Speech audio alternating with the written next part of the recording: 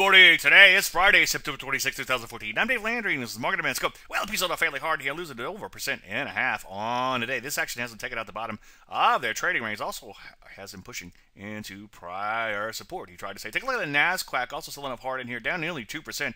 It too breaking down out of its trading range and also pushing into prior support. Rusty looking pretty ugly in here, down nearly 1.75%, banging out new multi-month lows. Some of these areas like chemicals tried to peep out recently have come right back in. Some areas like energies and the REITs continue to slide in here. Some areas like banks stalling at the prior highs and have rolled right back over. So what do? Well, it's not the end of the world, but you do want to honor your stops on existing longs and start keeping an eye out for a short or two. And make sure you wait for entries on any new positions.